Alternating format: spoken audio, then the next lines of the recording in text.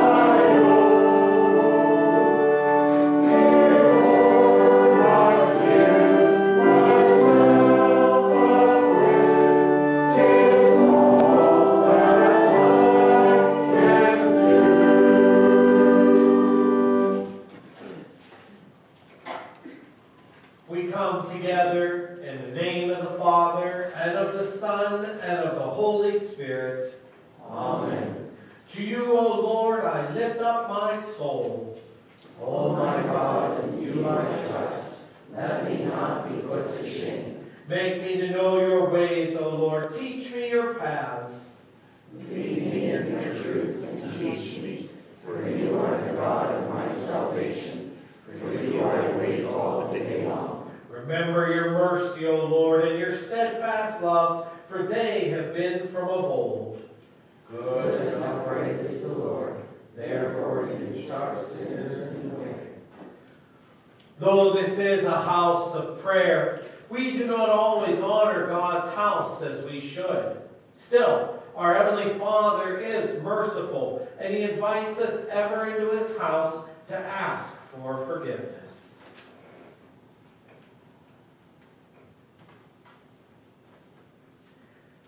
Heavenly Father, we have sinned against you and against our neighbors.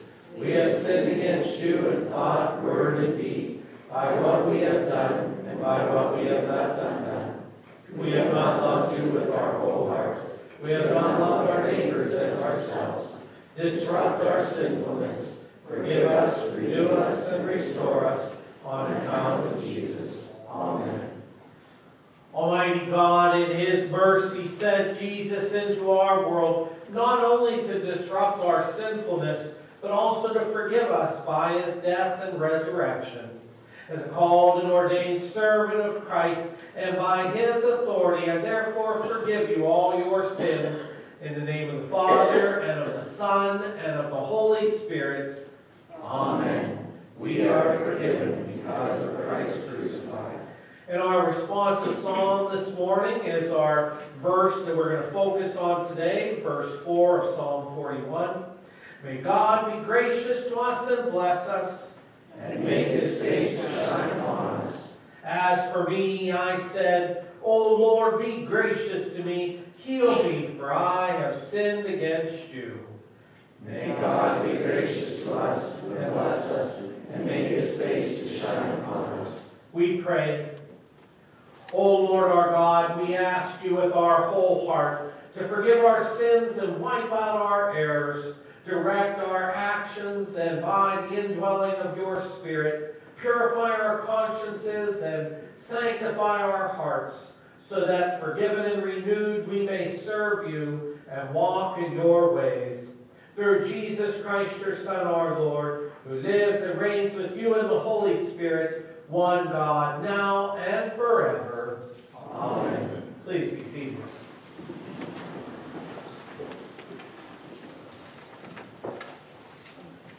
Our Old Testament reading from 2 Samuel 12. The Lord afflicted the child that Uriah's wife bore to David, and he became sick. David therefore sought God on behalf of the child. And David fasted and went in and lay all night on the ground. And the elders of his house stood beside him to raise him from the ground, but he would not, nor did he eat food with them. On the seventh day the child died. And the servants of David were afraid to tell him that the child was dead, for they said, Behold, while the child was yet alive, we spoke to him, and he did not listen to us. How then can we say to him, the child is dead? He may do himself some harm. But when David saw that his servants were whispering together, David understood that the child was dead. And David said to his servants, Is the child dead? They said, He is dead. Then David arose from the earth and washed and anointed himself and changed his clothes. And he went into the house of the Lord and worshipped. He then went to his own house. And when he asked, they set food before him, and he ate. Then his servant said to him, What is this thing that you have done? You fasted and wept for the child while he was alive, but when the child died, you arose and ate food.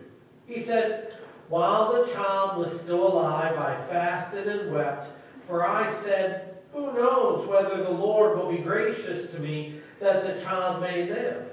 But now he is dead. Why should I fast? Can I bring him back again? I shall go to him, but he will not return to me. Our epistle reading is from 1 Peter 2. This is a gracious thing. When mindful of God, one endures sorrows while suffering unjustly. For what credit is it if, when you sin and are beaten for it, you endure? But if when you do good and suffer for it, you endure, this is a gracious thing in the sight of God. For to this you have been called, because Christ also suffered for you, leaving you an example, so that you might follow in his steps. He committed no sin, neither was deceit found in his mouth. When he was reviled, he did not revile in return. When he suffered, he did not threaten, but continued entrusting himself to him who judges justly.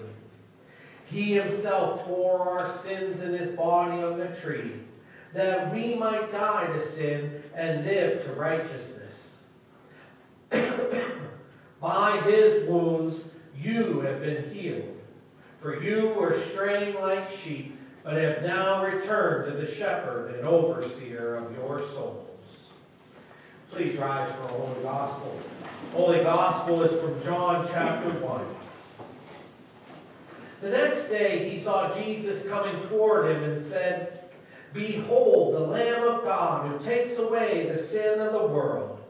This is he of whom I said, after me comes a man who ranks before me, because he was before me. I myself did not know him, but for this purpose I came, baptizing with water, that he might be revealed to Israel." And John bore witness. "I saw the Spirit descend from heaven like a dove, and it remained on him." These are the words of the Lord. Praise to you, O Christ. We profess our Christian faith.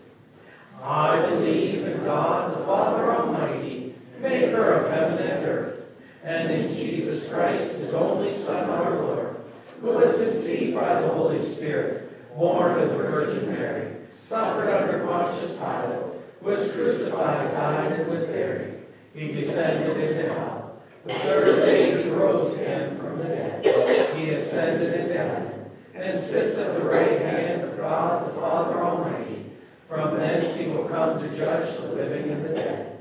I believe in the Holy Spirit, the holy Christian Church, the communion of saints, the forgiveness of sins, the resurrection of the body, and the life everlasting. Amen. Please be seated, and at this time we'll have our children's talk.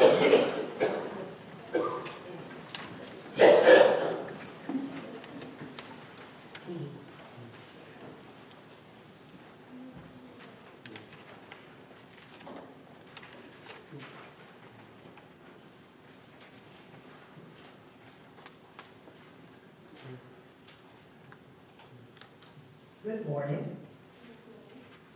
How are you guys doing today? Yeah? This morning we're going to talk about words. Have you ever stumbled upon really big words or words that were phonetically challenging? Yeah. So old school was we used to use, and maybe you've seen these around, maybe they're still available. If you don't have internet, you grab something like this, and you might look it up in the dictionary if you come across a word that you don't know, to be able to figure out what it means, or to figure out a word that you could use differently, and rather than the big word. But there's some fun big words, and I thought this is one of my favorites that I've had: anti-disestablishmentarianism. For some reason, that is always one. I don't even play Scrabble. I don't even know how or why I'd want to use it. And it has to do with state and the church, whether or not, if you're anti, you don't want it to be separated, but if it's disestablishmentarianism, you want to be separated from church and state, or not. That was my favorite go-to word. Now I have a new one. And I had sort of tried to practice it, but instead what I'm going to do is I'm going to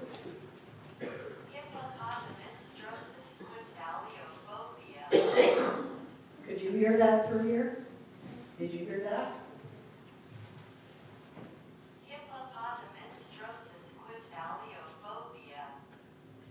Now, that is supposed to be one of the longest words in the dictionary. And I printed it out. You probably can't, but you can see how many letters, right? And by what it would sound like, you'd think maybe it's a phobia, a fear of hippos. But it's not. Ironically, it is the fear of long words. Now, if I ever learn how to say that properly, that might be my new favorite long word. It used to be only this long, but it was changed at some point to sound more intimidating. I just thought that was so funny.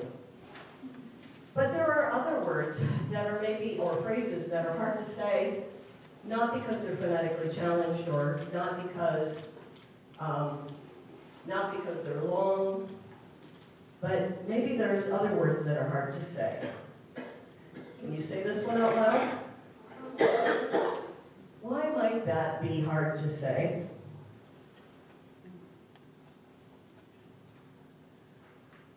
Yeah?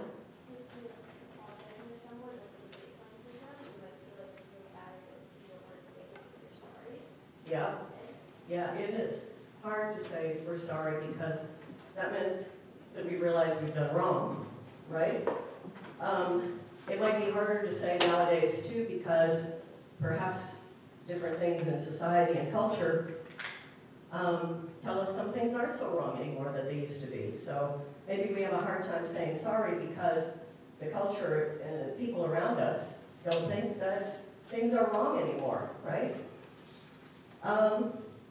Our sinful hearts don't like to admit that we've done something wrong. And in our Bible study verse today, the psalm writer says, I have sinned. It's a very important thing to say. When we sin, we're separated from God. Actually, that's kind of the truest definition for what hell is being separated from God. But Jesus died for our sins, and because of that, we can confess our sins, that we have sinned and are sorry, and then the Father forgives us because of Jesus. Let's try another hard word. Have you come across this one in your confirmation studies? I may not even say it right. Propitiation. I like this word. Do you know what it means?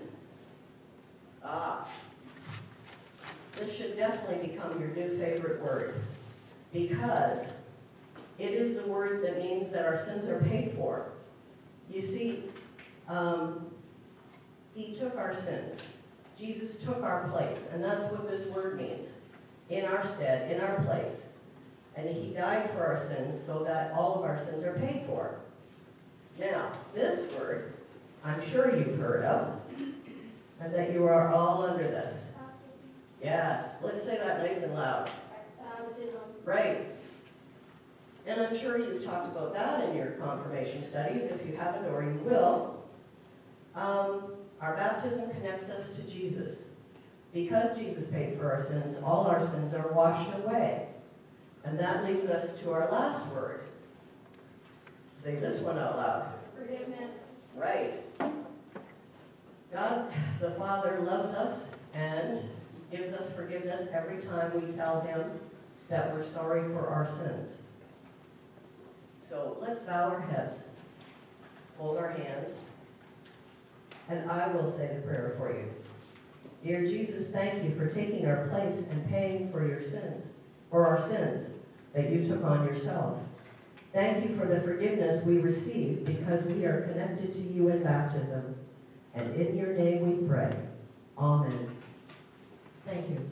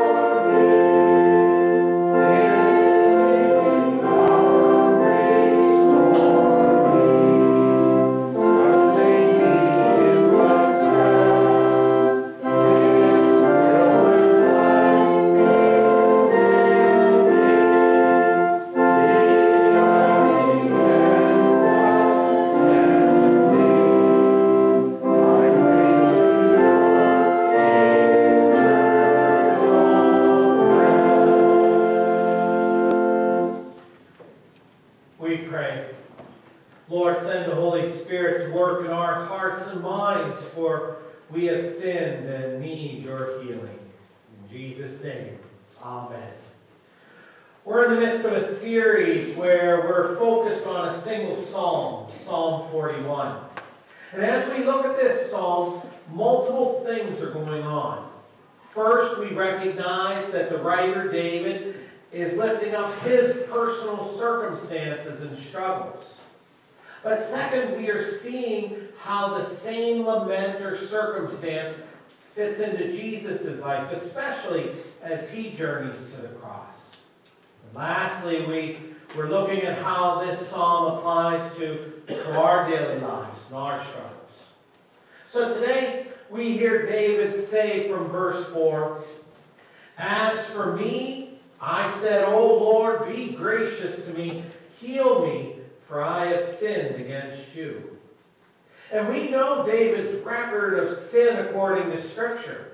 As King David, as he saw the wife of another man's sunbathing, he lusted after her with his eyes. When he was told that she was already taken, his mind had lusted anyway, so hard that all he could envision is sleeping with her. And when pregnancy resulted from this encounter, David had to cover it up somehow. First, he tried to trick the husband, and when that didn't work, he had her husband killed. And in the process, David cost the needless lives of other soldiers as he had Uriah set up to be killed. David had made a mess of things as he tried his best to deceive his troops and his subjects in the whole cover-up just to save face, just to appear beloved and worthy of commitment and sacrifice for him. And in addition, David wrecked his relationship with the Lord. He ended up despising the word of the Lord, ignoring it, turning away from all that the Lord had given and had in store for this king he had put in place to lead and to protect his people, but David was walking away from it all. Now David's life was filled with struggle, with running away, with fear of doubt at the hands of others, and the death of his own son with Bathsheba. David was a mess. Is it any wonder that he would spend his days lamenting? We hear in multiple places in the Psalms, "O Lord, rebuke me not in your anger, nor despise me in your wrath. Be gracious to me, O Lord, for I am languishing. Heal me, O Lord, for my bones are troubled. My soul is also greatly troubled. But you, O Lord, how long?" David, he said elsewhere in Psalm 32, for when I kept silent, he said, my bones wasted away through my groaning all the day long. For day and night your hand was heavy upon me. My strength was dried up as by the heat of the summer. And in Psalm 38, he went even more. He said, "O Lord, rebuke me not in your anger, nor discipline me in your wrath. For your arrows have sunk deep into me, and your hand has come down on me. There's no soundness in my flesh," he said, "because of your indignation. There's no health in my bones because of my sin. For my iniquities have gone over my head like a heavy burden. They are too heavy for me. My wounds stink and fester because of my foolishness. I am utterly bowed down and prostrate." He said, "All the day I go about mourning, for my sides are filled with burning. There's no soundness in my flesh." He said, "I am feeble and crushed, and I groan because of the tumult of my heart." David's hurting and lament was clear, and it weighed on his body and mind, torturing him as he replays it in his mind again and again. And when David said, "I have sinned against you," he's fully owning up to his failures. He's seeking relief. He wants healing for his soul. He wants restoration with his God. You know, David's "I have sinned against you," it is clear. But But what about Jesus? How could I have sinned against you? How could that apply to Jesus? After all, John and Peter and Isaiah have said, in him there is no sin. He committed no sin, neither was deceit found in his mouth. He's done no violence. There's no deceit in his mouth, they said. Now, just because Jesus committed no sin, does that mean he had no sin? Yes, the writer of Hebrews says, for we do not have a high priest who's unable to sympathize with our weaknesses, but one who in every respect has been tempted as we are, yet without sin. But what that means is that yet without sin of his own. You see, when John writes, in him there is no sin, it doesn't mean that there was no sin on him. You see, John the Baptist was faithful and true when he said concerning Jesus, behold the Lamb of God who takes away. In other words, who picks up, who puts on his shoulders, who carries off the sins of the world. And that includes yours. That includes mine. You see, the sins that Jesus bore, they were his own, though he did claim it as his own. The sins that Jesus bore, Isaiah is clear. The Lord has laid on him the iniquity of us all. Martin Luther, in a lecture on Galatians, he said, when the merciful Father saw that we were being oppressed through the law, that we were being held under a curse, and that we could not be liberated from it by anything, he sent his Son into the world. He heaped all the sins of men upon him. And he said to Jesus, be Peter the denier, Paul the persecutor, blasphemer, and assaulter, David the adulterer, the sinner who ate the apple in paradise, the thief on the cross. In short, be the person of all men, the one who has committed the sins of all men. And see to it that you pay and make satisfaction for them. And you see, that's where you and I come in. God the Father laid on his perfect Son every corrupt thing about us. You heard me say last week that Jesus held himself personally responsible for our guilt. He made himself to be the guilty one so that he could be, so that you and I, we would be blameless and innocent, children of God without blemish. And that's who you and I are. You and I, though, we know that we have our blemishes, don't we? We can cry along with David that there is no soundness in my flesh, no health in my bones because of my sin. We know the heavy burden of our sins that feels so heavy for us. Our wounds that are filled with sins that stink and fester because of our foolishness. In thought, word, and deed, you and I, we are the deniers, the persecutors, the blasphemers, the assaulters, the adulterers, and the liars, and the cheats, and the thieves, and the bearers of false witness, and the placer of things before God. We are guilty of being the dishonorer and lazy, and the despiser of the word, and the begrudger of giving of things like time and talents and treasures to him, or to share them with one another. And you know, our list can go on and on of our sins and failures. And that's why our cry is easily David's cry and his prayer. O Lord, be gracious to me. Heal me, for I have sinned against you. And you know, in our confession, in our lament and our sorrow, flowing from the truth, the wondrous good news is that our prayer has already been heard before we even uttered it. Our Lenten journey to the cross is revealing yet again that the Lord is gracious to us. Just as the Lord heard David's prayer and laid all of David's sin on his Son, this Lamb of God who takes away the sins of the world. The same is true for each one of us. As the Lord did for David, so he has done for you and for me.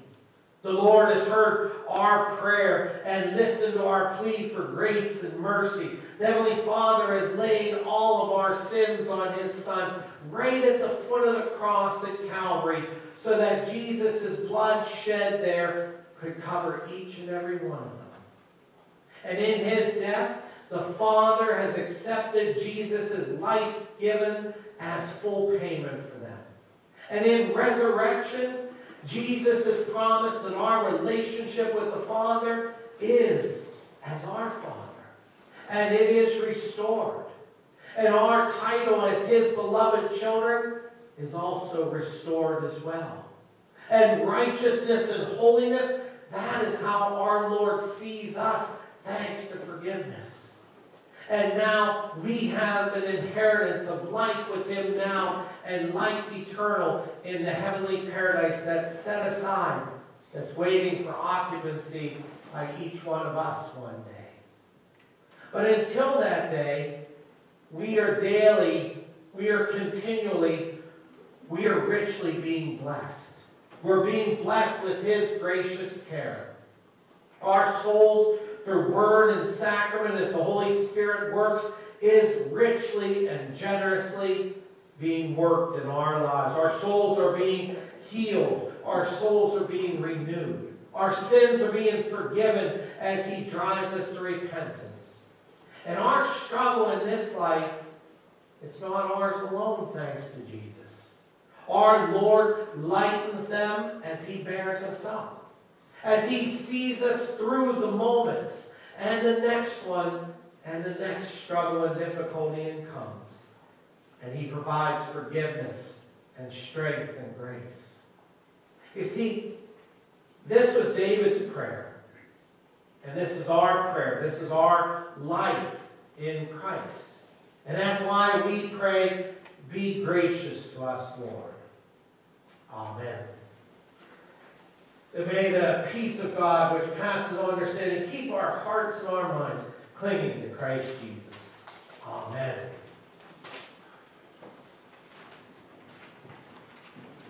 At this time, our offering will be brought forward.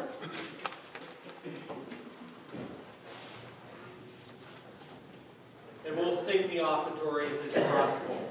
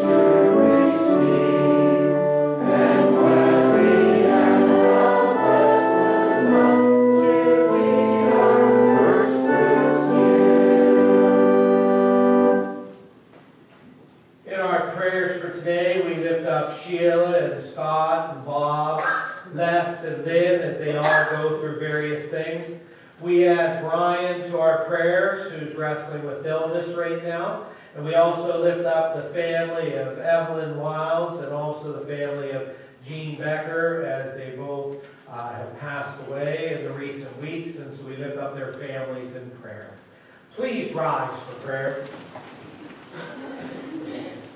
Lord, in these Lenten days, send your Spirit to cast out every idol from our hearts, that we would love only you and your commandments. Lord, in your mercy, Lord, we pray for the Holy Christian Church here and throughout the world, and for all who confess the name of Jesus. Lord, thanks to you that you have brought us out of slavery to sin. Bless all those you send to preach Christ crucified, that we may always know and live in your mercy and undeserved grace. Lord, in your mercy, hear our prayer. Holy Spirit, we lift up all who have been given positions of authority and public trust. Give them wisdom and discernment to fulfill their office to the best of their abilities. May they serve honorably and for the good of all people. Lord, in your mercy, hear our prayer. Jesus, great physician of body and soul, we lift to you those who are hospitalized, recovering from surgery, facing chronic pain or long-term health problems, and all who are suffering and dying as a result of living in a fallen world. Lord, we especially remember Sheila and Scott and Bob and Les and Lynn. We also lift up Brian as he faces illness. We lift up the family and friends of Evelyn and Jean, asking for your comfort and peace as only you can give in times of sorrow. Lord, we lift up all in our hearts. Give comfort, mercy, perseverance, and patience, as well as healing according to your good and gracious will. Lord, in your mercy, hear our prayer.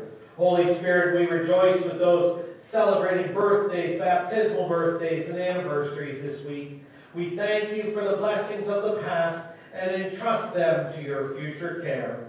Lord, in your mercy, hear our prayer. Lord, we pray for all those struggling with relationship issues, whether in friendships, family dynamics, marital struggles, or relationships within the church.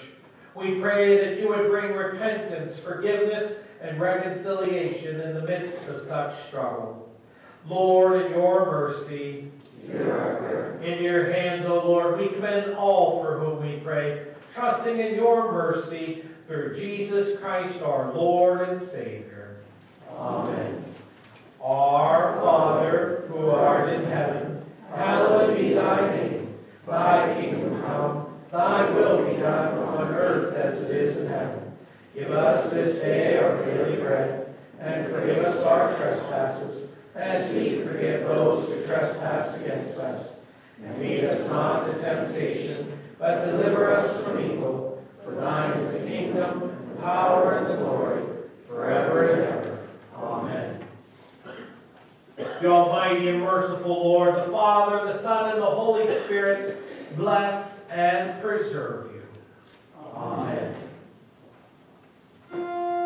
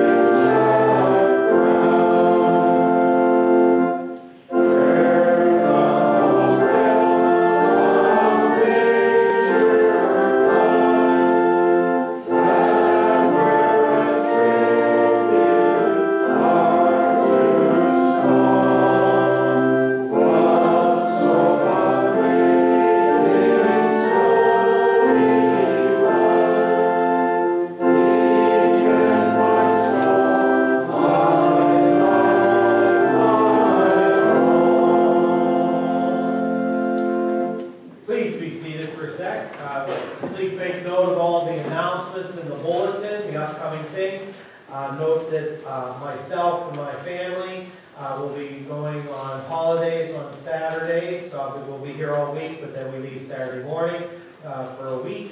While on the way, Pastor Will from Seabox Hill is on call, so if anything comes up, get a hold of Ken Rader and he'll get a hold of Pastor Will to take care of those things. We'll be back the following week for the Sunday service.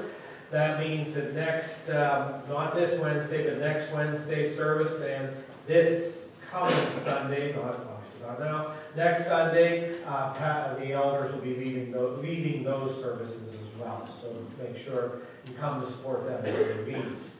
What else needs to be made mention of? Elizabeth? Tomorrow night, Women's Fellowship is going to the Thai restaurant in Exeter. There's a sign-up sheet on the bulletin board if you would like to join us. We'll be meeting there at 6:30. Please sign up because we'll call and make a reservation.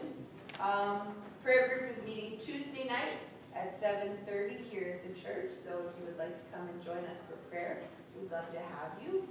Triple T will meet this coming Saturday from 9 to 11:30. And for the next 2 Sundays, there will not be Sunday school. So no Sunday school on the 10th or the 17th, but we will be back to Sunday school on Palm Sunday, on the 24th, I think it is. Yeah. Okay. Anything else need to be made mention of? Doris? I would love to meet with the confirmands that are here and their families quickly. The times and dates for the bowl for Big Brothers Big Sisters, so hopefully we can decide which time slot we want to book, if possible. Thank you for those that have given donations so far to sponsor our confirmands. If there's other youth in the congregation or people that would be wanting to grab sponsor sheets and also participate in Team Zion, please come see me. Anything else? Elizabeth? The Easter sunrise breakfast, there is a sign-up sheet also on the bulletin board, so if you're planning on coming for breakfast, please sign that, and how many people from your family will be there, so that the confirmation families have enough food for breakfast. And today's fellowship time, so we invite everybody to stick around for fellowship time. And I have one more announcement, but I'm going to wish well to all those on the internet, and Peter's going to turn her off there, because this one's just for us here.